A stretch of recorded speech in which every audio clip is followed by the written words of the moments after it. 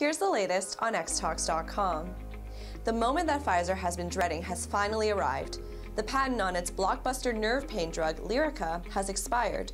The U.S. Food and Drug Administration authorized 9 generic drug companies to make copycats of Lyrica, also known as pregabalin, mere days after the expiration.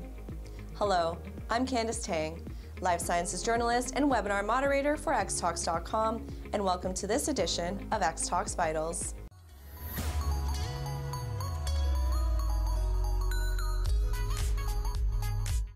Our featured webinar for this episode is Key Considerations for End-to-End Primary Packaging Solutions for Pharmaceuticals and Devices.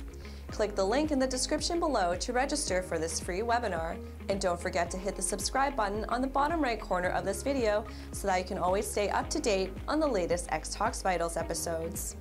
Over the past 15 years, Lyrica has been Pfizer's poster child for treating neuropathic pain. Initially intended as an anticonvulsant for seizures, it's since been approved for neuropathic pain stemming from diabetes, spinal cord injury, and complications from shingles.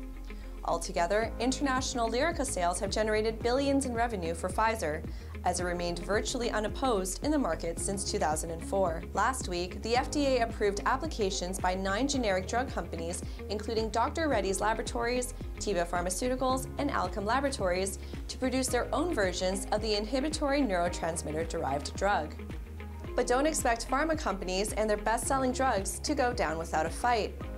Pfizer gained 6-month pediatric exclusivity for Lyrica following positive Phase 3 trials 1 month before its original patent expiration at the end of 2018.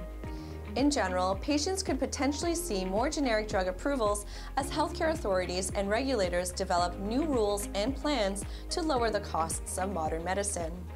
Subscribe to the Xtalks YouTube channel by clicking the subscribe button below, and visit xtalks.com for more information on this story and our featured life science webinar for this episode, Key Considerations for End-to-End Primary Packaging Solutions for Pharmaceuticals and Devices.